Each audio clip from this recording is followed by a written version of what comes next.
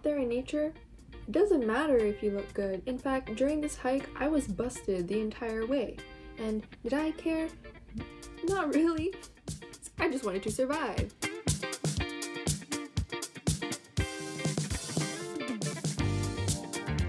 This summer, I did my first backpacking trip ever.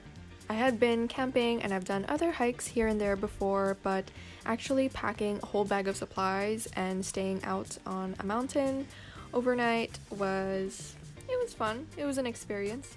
This was the Panorama Ridge hike. We stayed at the Helm Creek campgrounds to rest before heading back home the next day. I'm going to be sharing my experience while doing this hike and a painting that I made of my favorite view. Keep in mind, this isn't a hiking guide, although I did add a link for this one in the description if you want to know more about this hike or if you just want to try it out yourself. 365. Lost in the woods. I'm starting from the moment we reached the peak of the mountain because yes, the end view is gorgeous, and this was actually when I started recording the hike. Here's some pics. Ooh, slay. I was exhausted here, by the way. That spot that I circled up there was where we had to climb up over boulders and boulders of rocks and snow. So I felt like a true mountain goat here. Look at this view. Like, I saw so many flowers and was blown away by how many flowers can grow at altitudes that high. So this hike overlooks Garibaldi Lake. It's 2,133 meters above sea level, and it took us about 10 to 11-ish hours with a few breaks along the way. So the reason why I started recording after we reached the peak was because I wanted to take in the scenery while we were making our way up. And also because I was struggling during the first half. I was fighting for my life to make it up that mountain. So yeah, I didn't have time to record because I was trying to survive, first of all. But yeah, over here we're crossing over a little bridge. Every time we crossed over water, I felt like such a cute little explorer. I was having a good time, but you know, after the first couple of hours, I was thinking more like, are we there yet? Are we there yet now? No? Man. We were joking about how it felt like we were hiking in The Lord of the Rings, because whenever we would think we were close to the mountain, we actually ended up being further out than we thought. There was still quite a bit of snow up there, but as you can see here, we hiked through these grassy plains, we went through these rock fields, and some forests, and some alpine meadows. The alpine meadows were my favorite though, because they had the most flowers to look at, and there were even tiny bodies of water like little lakes or streams along the way, and man, they were so blue. Incredibly blue! All of these lakes had waters flowing in from the glaciers around and from the mountains, so they were just super clear, and it was just so refreshing being out there.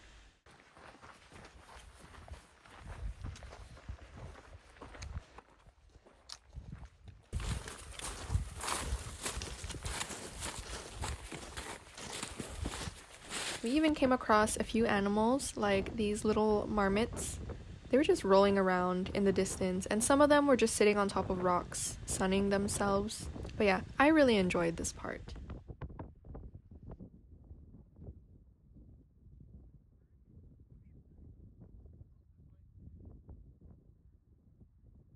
The hike down was a lot easier than coming back up because it was a lot of uphill elevation.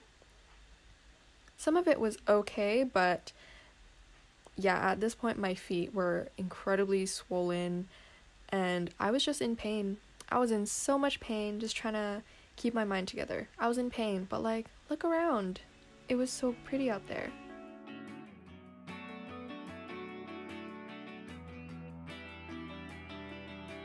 I was in pain, but I couldn't be in that much pain because look at what I was surrounded with. It was so nice out there.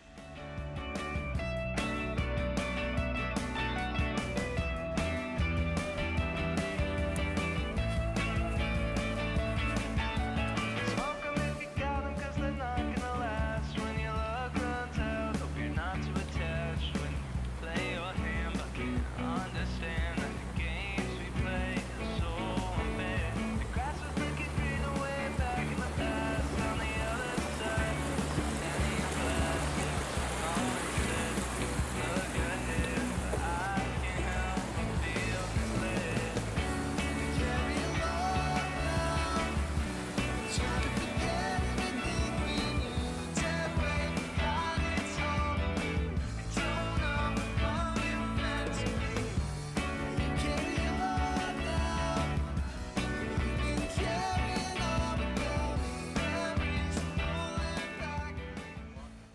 Wow, so beautiful.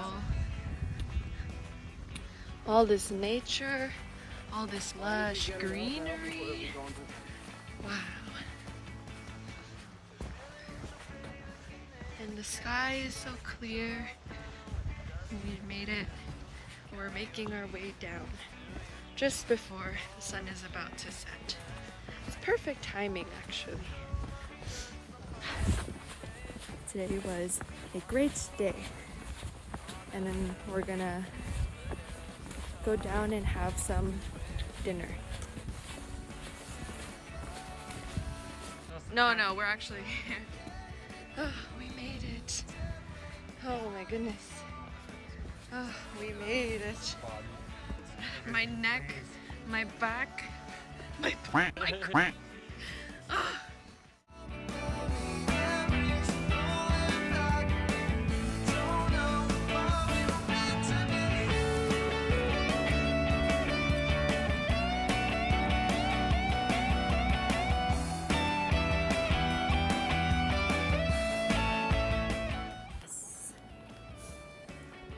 So good already, just undoing the races.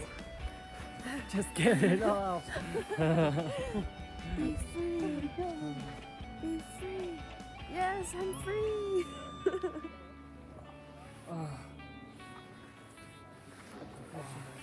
Oh my god. My legs. They're crying.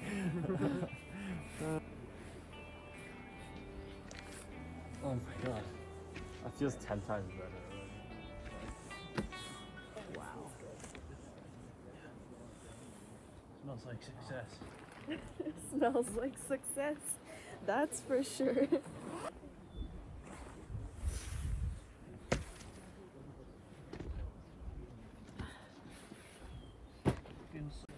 was insane what we did today. Well, I haven't told Pierce, I'm like,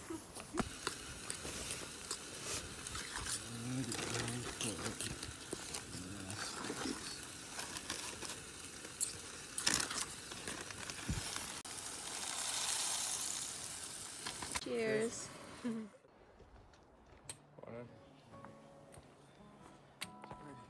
It's okay.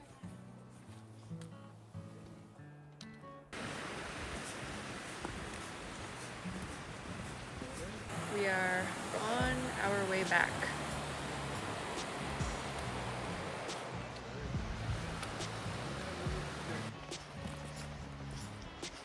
What about you guys? Hmm?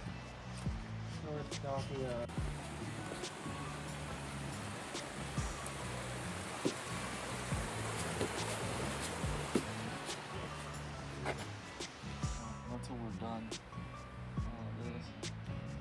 On your foam pad, do you feel anything? The ground? you can't sleep on your side, you have to sleep flat. Flat, yeah. Except on, I can feel the nails from the wood planks, like, on my back. We're taking a quick break. I have my feet up.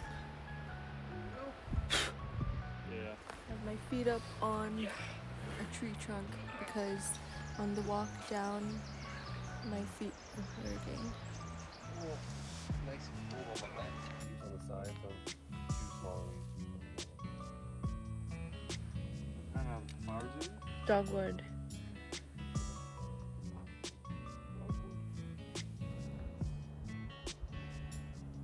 Halfway down the zigzags, about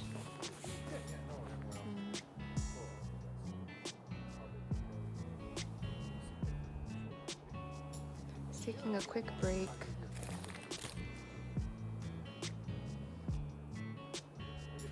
Massive tree. Whew. I'll go this way.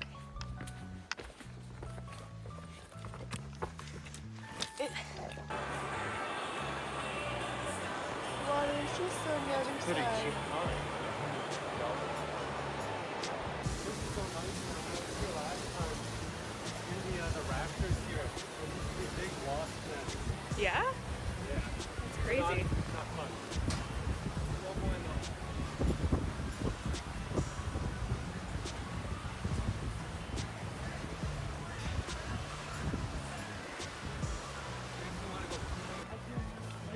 Made it off the bridge.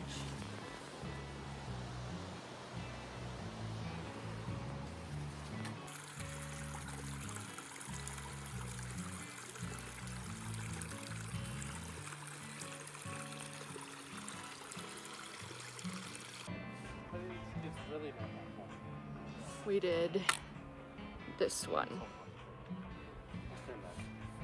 Love that.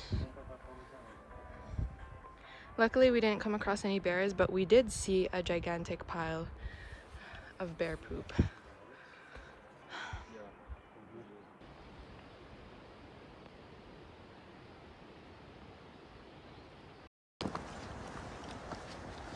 You see the light? Ooh. Finally!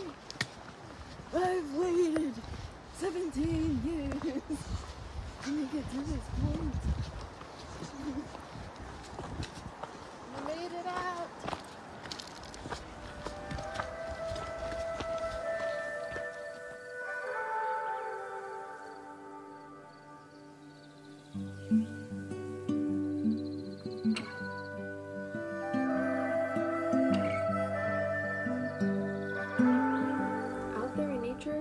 It doesn't matter if you look good. In fact, during this hike, I was busted the entire way. And did I care? Not really. I just wanted to survive. And surviving is the most important thing that you can do out there. And so after I come back inside from my outside dilly-dallies or my hikes, I just feel so grateful because I survived. And me surviving, that should be enough. That should be enough for me, at least. And it is enough for me. That's more than enough. There's a lot of crazy things out there, but the fact that I survived and I did a 10-hour long hike up a mountain and I stayed out there and I didn't get eaten by a bear, that's amazing. Not that it's common anyways. People don't get eaten by bears out here. Please do not disturb the wildlife. But anyways, one of the goals that I had for myself this summer was getting out of my comfort zone. For some reason, before I did this hike, backpacking just sounded a bit too extreme for me. Yeah, it's kind of intimidating. And I do remember telling my parents, like, oh, I'm gonna go on this hike, I'm gonna do this, that. And I feel like when you come from an immigrant household, if you tell them about hiking or camping or whatever, a lot of your family members respond in a similar way where it's like, you know, we worked so hard to give you a comfortable home and like a place to stay and everything. Like, why would you want to put yourself in that vulnerable situation and go stay out in nature and put yourself up against the elements? And yeah, they do have a point.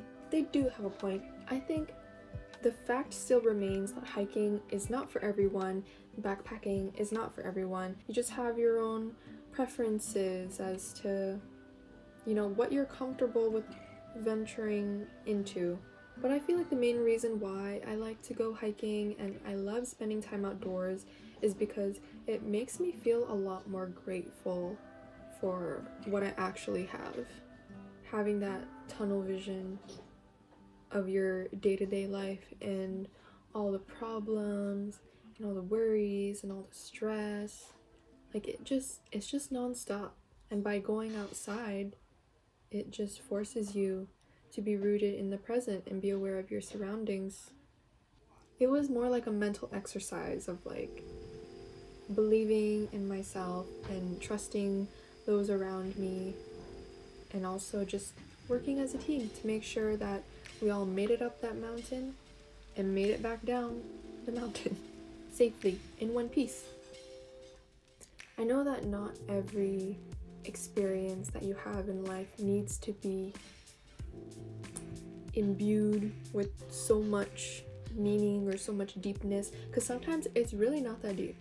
It's really not that deep. You made it up the mountain, you made it back down. But for someone that is very tough on themselves and, you know, might be a bit critical or has issues with trusting their own ability to get certain things done, yeah, this feels like a pretty big deal. This does feel like a pretty big deal to me. I don't mean to be cheesy or anything, but when you have your abilities doubted at every single turn, it does get kind of hard to trust in yourself at times. Like, because others doubt you and your own abilities, you kind of start to internalize that and think, maybe I am not as good as I thought, or maybe I am not as capable as I thought. But no, that's completely wrong. That's completely wrong. And somehow during this hike, I had that epiphany. There's that saying that goes, it's not about the destination, it's about the journey.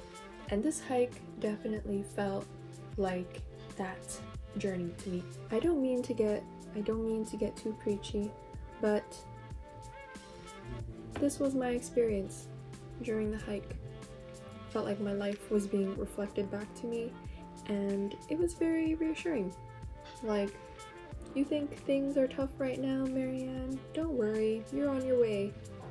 And if you're watching this, you most likely are too.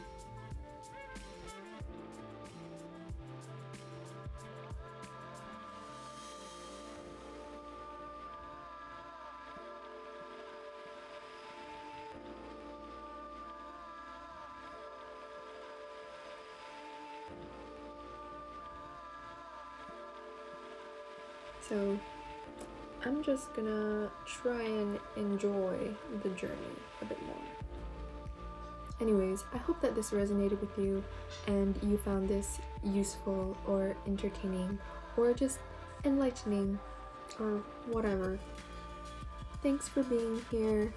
I'll see you again very soon.